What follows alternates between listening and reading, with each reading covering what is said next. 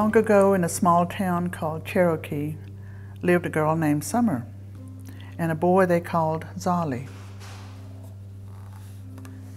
8 years ago, she a old got to whom a awarded to don't to hay a gahut go get to do it. No la tuza Zolly do don't.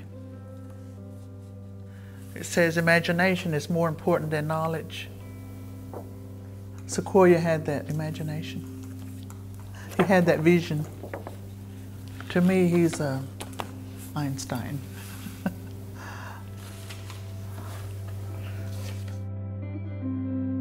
His Cherokee name was Sequoia. His work was destroyed by some of the community people, even his wife.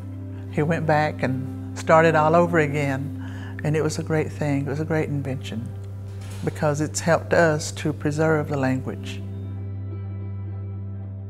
It is a syllabary because the characters in most cases approximate a syllable.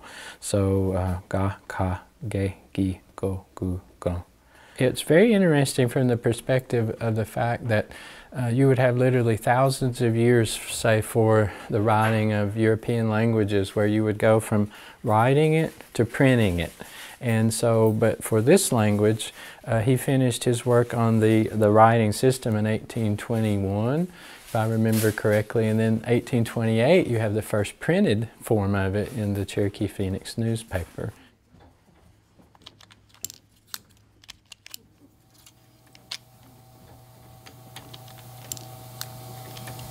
So we'll see what we get here. This will be approved.